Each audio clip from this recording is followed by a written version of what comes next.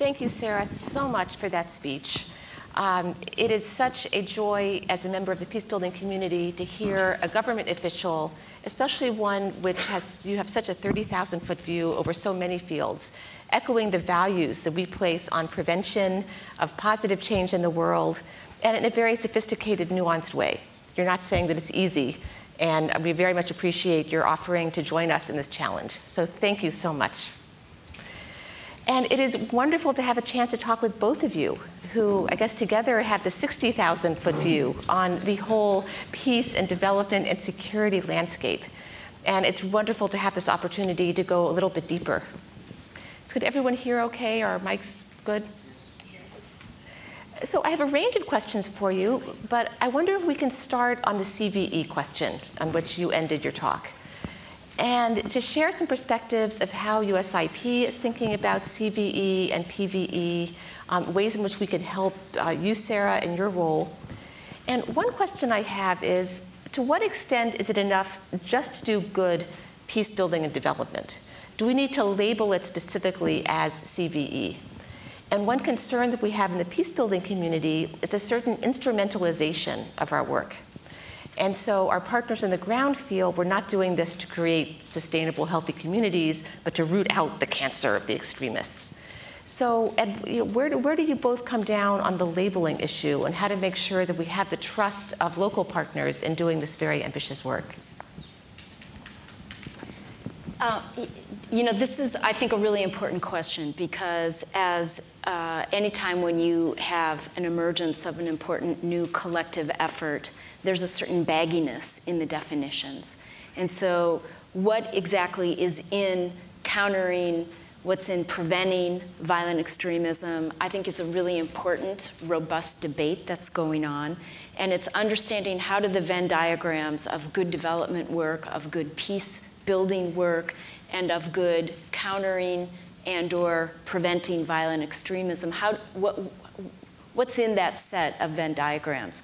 Where are the overlaps, and how do you understand not to overly instrumentalize approaches, motives, aspirations of the people with whom you're working? So I think we're walking down that pathway together. Fundamentally, I think, as Sarah said, if you are helping communities to be strong, to be resilient, to realize their own aspirations, connect state-society relations in a more positive, productive, effective way, that you are working upstream, and there becomes less of a distinction between preventing peace building and development. But the further you go downstream, I think these efforts start to differentiate more as you need to more specifically address the already difficult strands of violence or extremism that may have existed. Thank you. And this is a good conversation for all of us to continue to really focus on and get clarity and agreement on the terms, on what we mean by this and how we understand success. So I think one of the interesting opportunities for all of us as an international community interested in peace will be to look at the UN's new countering violent extremism approach, because when I would urge you all to listen to Ban Ki-moon's address at the Countering Violent Extremism Summit in February here, because he used the word prevention, I don't know, maybe a dozen times. I mean, for the Secretary General, the pivotal opportunity, as he described it in his statement, was to take the prevention approach and essentially instrumentalize the counterterrorism narrative. I mean, let's not imagine that instrumentalization works in only one direction. And I know that the concerns of those who work in peace building is always a fear of co-optation. But I think what was so powerful about the Secretary General's framing of the work against violent extremism was his exposition in a room full of some 60+ leaders of states of very different characters, his characterization of the responsibilities of governments to citizens as a core element of what it means to prevent violent extremism. So there are different ways to think about which part of the debate is doing what to which other part of the debate. As we move, as Nancy quite rightly said, upstream to think about the earlier interventions and to think about how all of the actors, government, external funders, communities and citizens, civil society organizations, all have a particular sort of responsibility and set of opportunities vis-a-vis violent extremism. So I think that when we talk about prevention, we are on the most solid ground. But whether you want to think about governance or not as part of the prevention equation, I see the preventing violent extremism conversation as being a huge opening for the stakeholders within a society to talk about governance in a way that is related to a security conversation that governments are very accustomed to engaging in. And so in very important ways, the preventing violent extremism conversation leverages our ability to talk about governance in ways that might not be possible or heard otherwise. And so again, I think it's just a huge, huge opportunity. And I think that this lexicon question will be not settled by ever, but I think that as the UN releases its new approach, I think that will be a very useful touch point for a universalization of what we mean in this vocabulary. Because whatever we do or say within the US government will be A, one microcosm, B, bureaucratically derived and not necessarily coming from a space that, a free-formed space in which one can start with the language that you wish, but I think is also sort of besides the point as we move toward global partnerships in thinking about what it means to go upstream on the violent extremism challenge. And thank you very much for setting out that framework, Sarah, because one complaint that the peacebuilding community has had about the CVE discussion to date is a certain over-focus at the community level. And of course, we believe that's critically important, but it sometimes lets governments off the hook on issues like corruption, which are such drivers of conflict. And so you're saying about how there needs to be that dialogue between the local, the governmental levels, and then the global level is critically important and something that I'm not sure our field does as well as some other fields like global health, where those kinds of different levels are engaged much more easily with each other. Well, if I could switch gears for a moment and ask you to imagine this whole audience as a group of kindergartners. If you could give them some advice about what they could do in their lives to become peace builders and to play a role in this world that's changing so quickly, what advice would you give them? Use your words. That's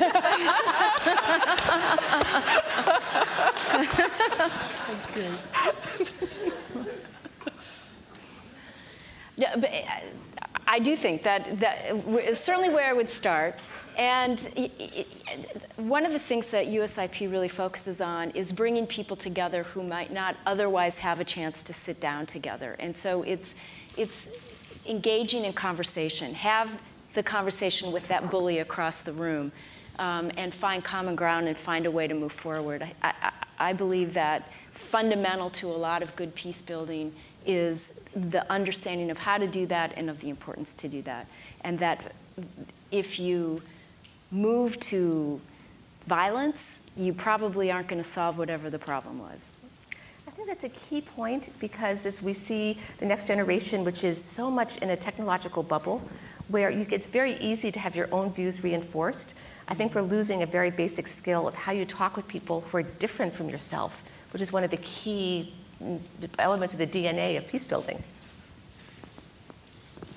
I agree so much with what Nancy just said, and I think it relates to my admonition to all of you that I hope you will enter into what you may label as security space, because I think that the divide between those who do security and those who do peace is a really dangerous one, because I think that at the end they're so integrally connected, and that some of the biggest challenges to peace are in the way that the security debate is framed, and that only if you enter into that debate and you listen hard, as Nancy suggested, can you begin to find ways where you have those common interests that you can work toward. And I have always found in my work on civilian protection that the strongest arguments, not the only arguments, but the strongest arguments for those who hold a strong security frame as their point of reference is to talk about the security self-interest in changed behavior.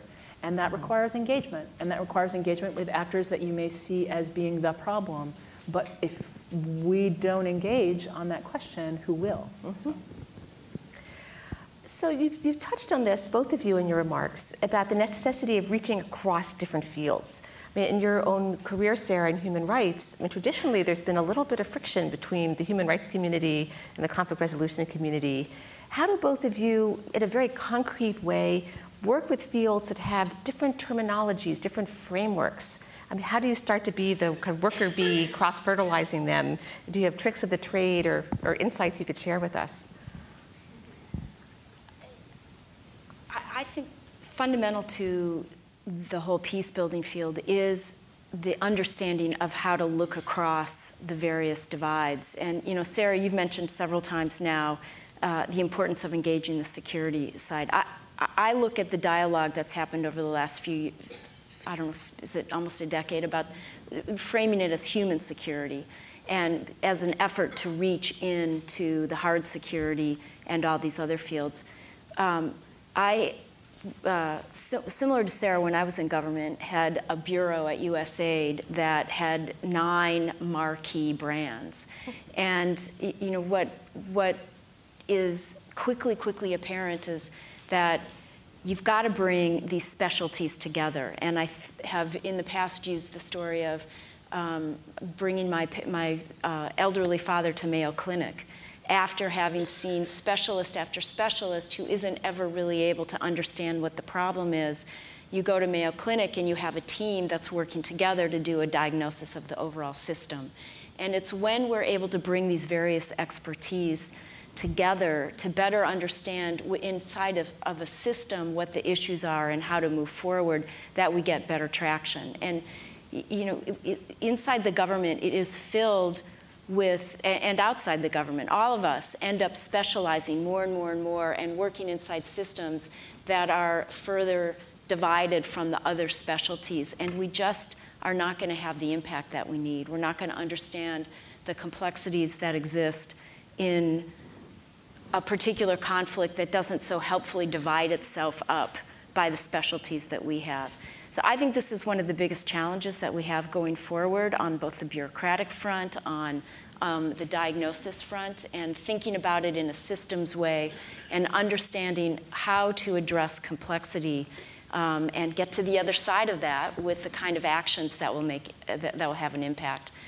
I think the will is there if we do it in a way that recognizes people and bring them into the partnership with equal mutual respect.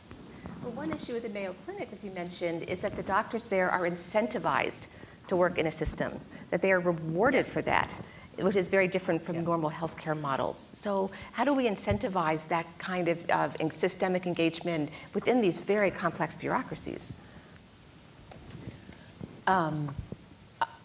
Money is a really good incentive. And that's part of the reason why I have been talking about the value of having flexible funding for atrocity prevention or funding for preventing violent extremism that requires people to argue how they're going to work together to achieve a result. Because there's nothing, the fundamental way to get people to work together is to get them to all work collectively on a problem that they all care about. And if you're problem-focused, as opposed to turf-focused or terminology-focused or paradigm-focused or whatever focused, if you're problem-focused, all things become possible. One of the best ways to get people to be focused on a common problem is to have a pot of money that's dedicated to the problem. And then it just changes the fundamentals of how you come together. And that's me speaking through a bureaucratic lens. But I think it's one of the least appreciated but most powerful elements of what Congress can do as it looks to fund sort of national security, foreign policy, development objectives, is to articulate the kinds of results that it wants to see instead of deciding sort of which pieces that it thinks it wants to privilege. Because to Nancy's point, there are a variety of tools that can play to a problem set. And you don't know until you deeply understand the problem set which are going to be most apposite for that particular case. So that's how I think you do incentives, is with money. That also speaks, though, to a role that NGOs could play in supporting the budgets and the flexible funds that would then make that kind of joint action possible. So we can talk more about that.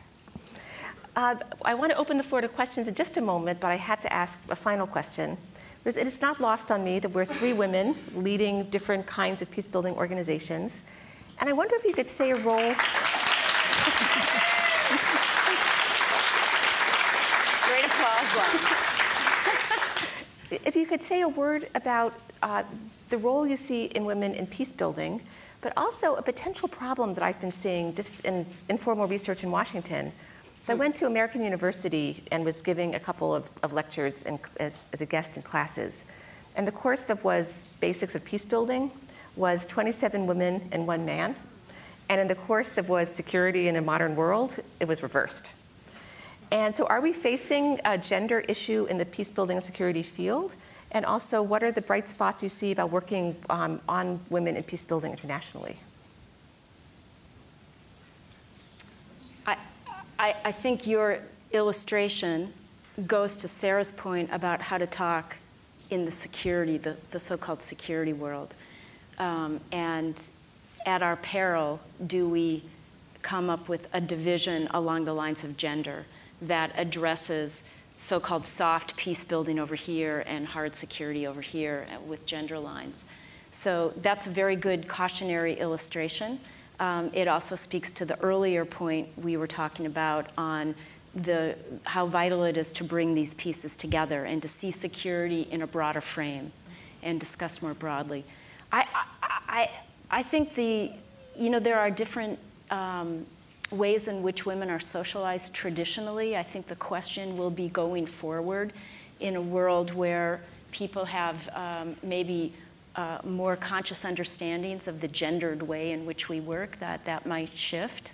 But we still, I know at USIP there's a lot of attention paid to making sure that we bring men into the conversation about how to address women's rights and women's roles, and that it does have to be everyone at the table together. Agree with that? Good.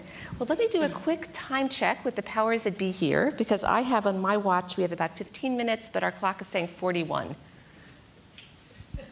Guidance? Well, I'll wait to hear more guidance, and we'll continue with Q&A. We have mics up here. Oh, so we're going to be passing mics around. So maybe we'll cluster questions. I know that a lot of people will want to have direct input. So hands with questions? Yes, I see Howard and Peter. Why don't we start with both of you, and I'll keep scanning. Hi, thank you. Thank you. I've been interested for a long time, because I had to deal with it on the ground for a long time, in the relationship between state and USAID and defense on the ground, which is a different story from what we read in the QDDR, which, since I'm retired, I don't have to read anymore. But I'm particularly interested, Sarah, in what you were saying about getting State Department and embassies more focused on community building, which always I saw, because I'm a USAID person, as a USAID responsibility. And I never saw the skills or the incentives or the interest among State Department people for really getting at the community level in a constructive and programmatic way. And I wonder if you're trying to accomplish that, or what what you're trying to do is sensitize at a sort of higher level so that on the ground state and USAID programs can be much more complementary than they sometimes are. Thank you. Thank you. Peter.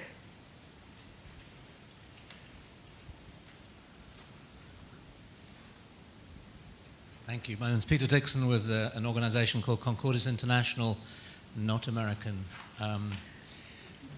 But we bring people together who might otherwise be shooting at each other. And my question relates to the security and peace fields and how they do or don't connect with each other, because I'd just like to ask how you think the constraints and the targeting of so-called material support for proscribed organizations constrains the ability of those who want to counter violent extremism in a very direct way. Thank you. Thank you. Why don't we take one more, Fred?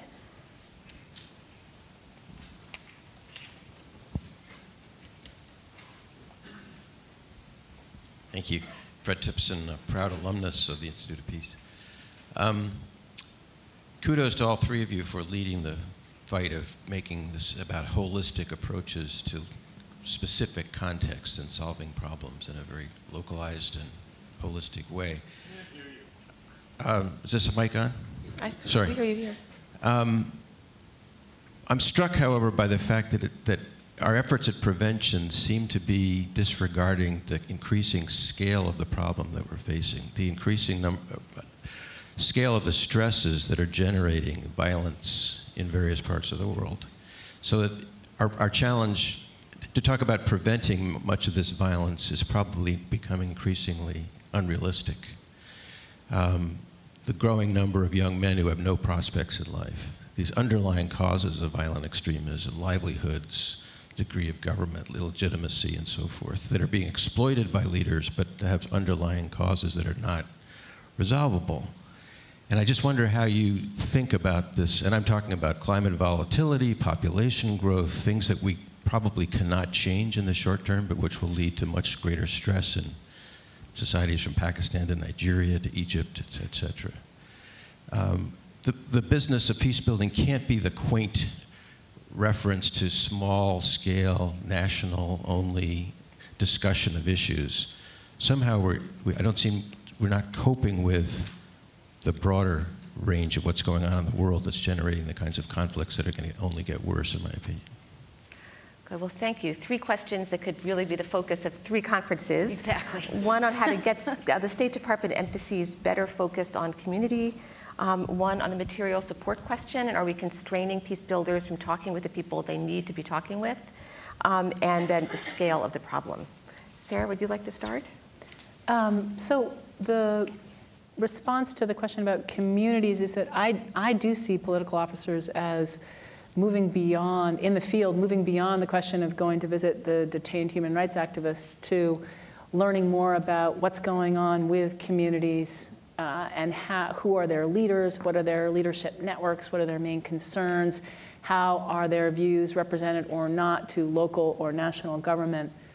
When I was in Kenya, Leanne and I traveled out to Mombasa, and with a young political officer who spent his time talking to community leaders in Mombasa, religious community leaders, local neighborhood community leaders, civil society leaders, had a forum in which he regularly engaged in dialogue with them. And so I think that communities are increasingly recognized as a focal point for political work and understanding and assessment.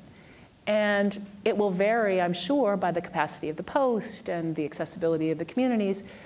But I think what's really important, and this pertains especially to my personal view of how we think about preventing violent extremism, and it relates also to the third question about macro causality versus micro manifestation of inequality or injustice, which is that violent extremism it's not sort of a blanket that washes over the world in one fell swoop. It's something that works through seams and weaknesses and vulnerabilities. And so the prevention work as we look at terrorist networks and we look at where they're currently strongest, the hot zones of conflict or safe haven of terrorists, and you look then about how they spread out to buffer and periphery zones. If you start at the periphery, again, to Nancy's point about as upstream as you can go, places that are at risk but are still very permissive environments, but where you can trace the vulnerable networks, those communities that are most likely to be targeted by extremist organizations that are operating next over,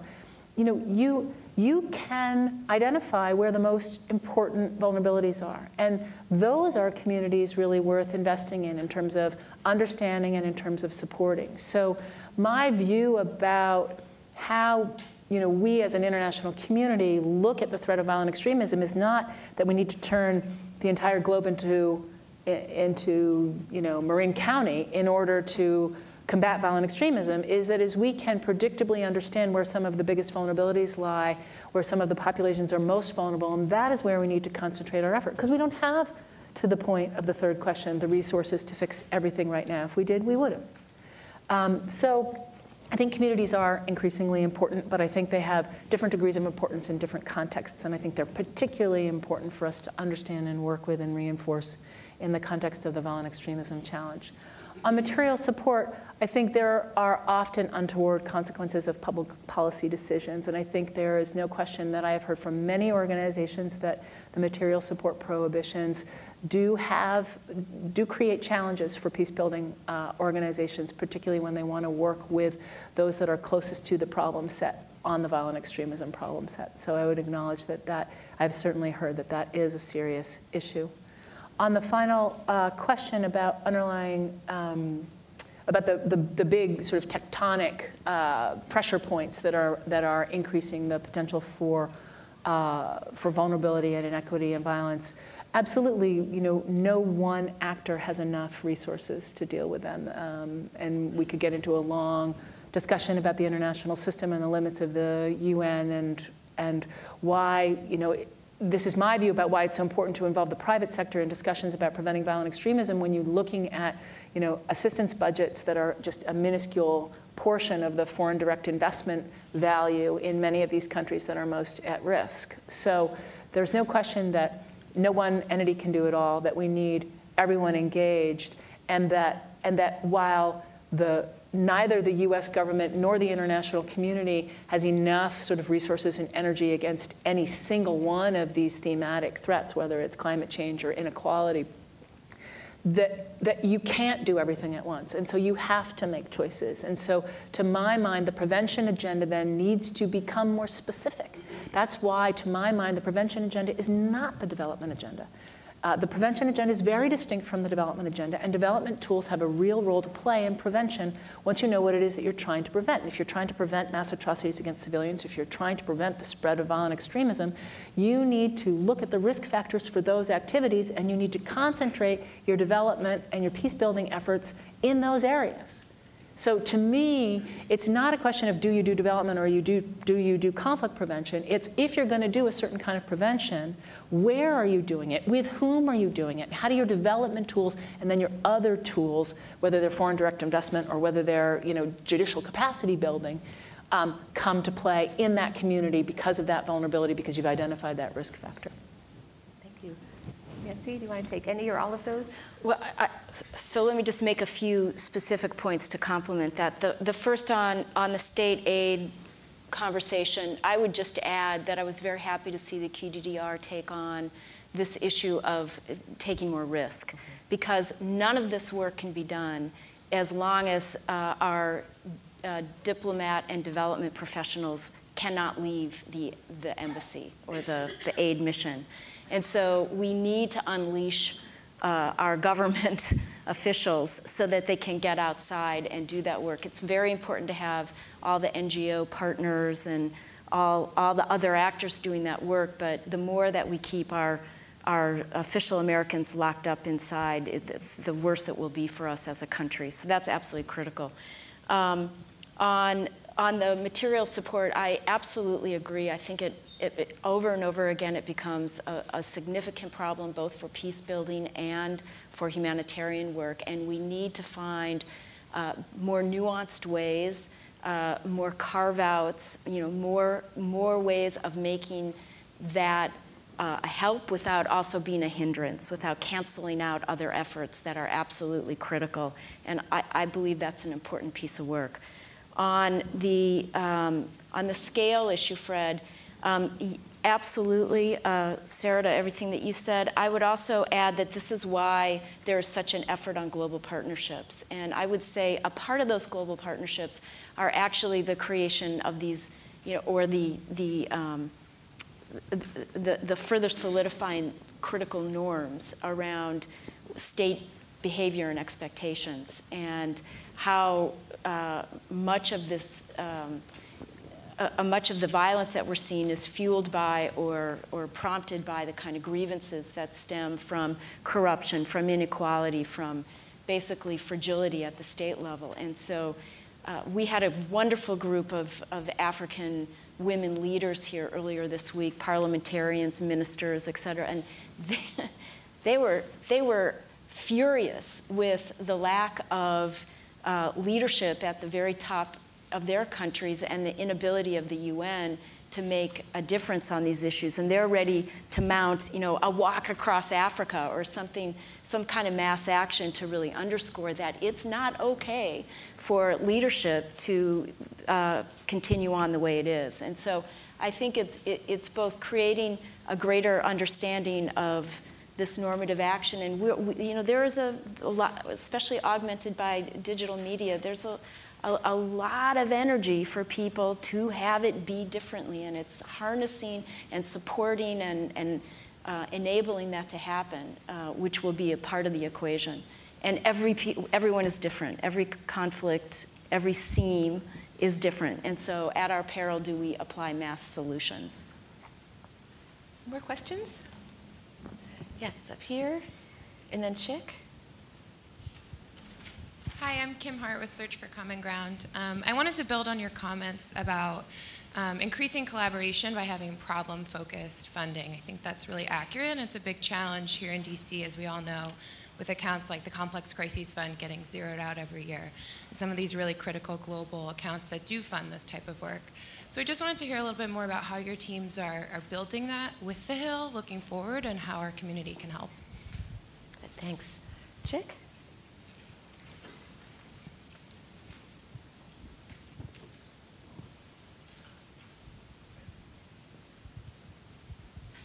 Hi, thank you. It's so good to be here, and Nancy, it is so good to see you in that chair. We appreciate it very much. My biggest concern overall is one that we've referred to a couple of times in terms of scale, and scale means resources, it means money for the institutions that are engaged in violence prevention and peace building. The organizations and bureaus that you represent are doing extraordinary work, but so incredibly under-resourced in comparison with virtually everything else that goes on in the US government. And as you all know, it wasn't very long ago that we went through a real struggle just to keep this institution alive, let alone being adequately funded. Part of the challenge in getting particularly the Congress to even pay attention to these institutions and what you're doing is a lack of confidence in the efficacy of peace building, a lack of confidence that that you actually can do it, that it can make a difference. What messages do you take to the American public and to the Congress? What message would you encourage us to take to the people we connect with and in our advocacy efforts on behalf of what you're doing to help strengthen the case, to get the case out there, and to begin to scale up the financial resources that make it possible for all of us to do what we're trying to do? Thank you. Good, thank you. And I've just gotten the word that we have 3 minutes, so maybe we can use that opportunity both to answer the questions and to wrap up with any other comments you'd like. Sure, thanks, Mon. The conversation about resources is one in which I think the Obama administration has talked about the importance of funding foreign assistance, and it does seem to be an issue that the Hill has a different perspective on, and that is not historically an aberration. And so this is a long-term challenge that we've had, exacerbated by the facts that you all know that most Americans are under the false impression that we spent oodles of money on foreign aid when, of course, we spend an embarrassingly low amount when compared to other developed countries. And so I don't have a silver bullet on that. I think we have, in seeking to talk about the importance of prevention within the State Department, we are trying to highlight the fact that when everything that we do is committed to in a specific line item for a very specific purpose that is divided up by sort of bureaucratic, budget-driven process, it just becomes hard to stay focused on the integrated problems. We can have, and this relates to the second question on metrics, the Hill has said very positive things about our HIV/AIDS program in large part because the results are so easy to measure. And this is like, we focus on the crisis because it's here. We don't focus on prevention because it's not here yet. And we focus on the things that we can measure the results of, even if they're maybe not the only things that are important.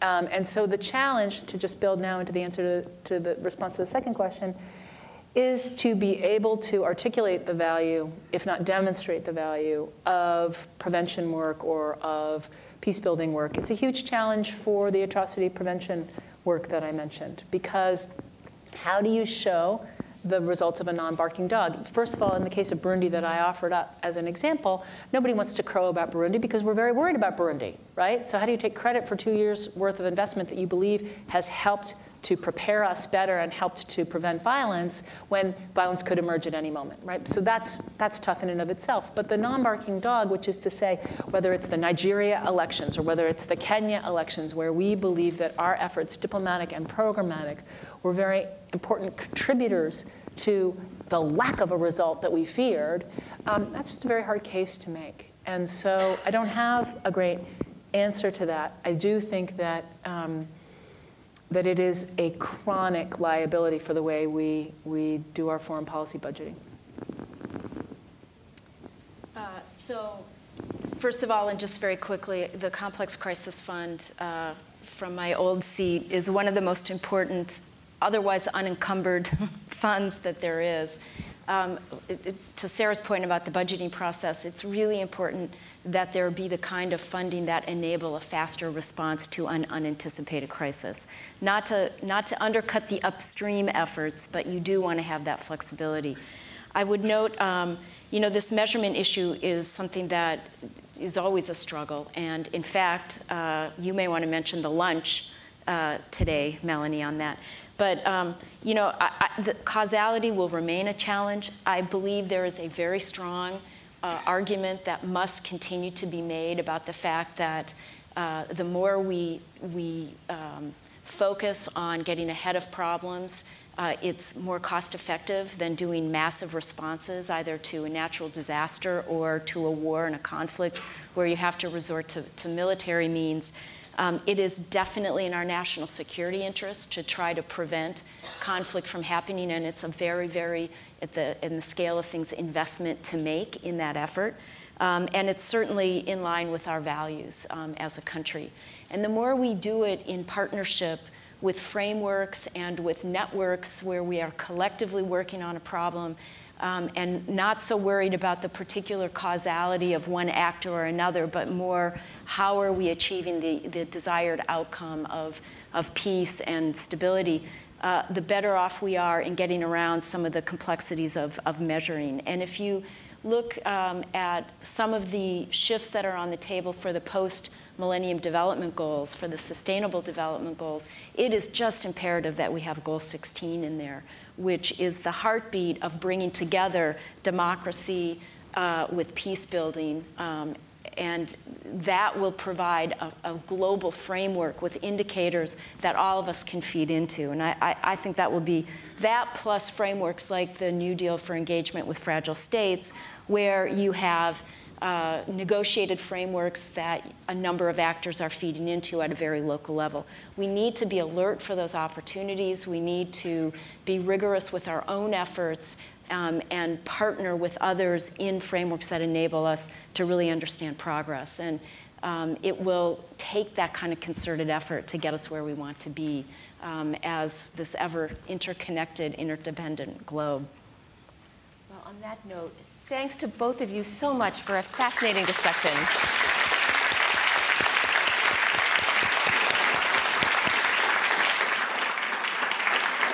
We will actually, after the next panel, have more information about our lunch, which indeed, for those of you who are interested, will focus on all the questions you wanted to ask about negotiation. We will have a 15 to 20-minute break. Listen for the gongs. Ursula, am I supposed to be? Oh, Linwood. Yes, sorry, to see you behind me. Linwood will tell us everything we need to know. Thank you. Thank you, Melanie and Sarah and Nancy, for this wonderful discussion, and thank you for participating in that discussion. As Melanie said, we're on break now for approximately 20 minutes. We'll return to Carlucci, and we'll have a discussion with our first panel talking about the challenge and the threat of silencing of voices. And that will be kicked off by framing remarks by Rosario Tucci from USAID. Thank you very much.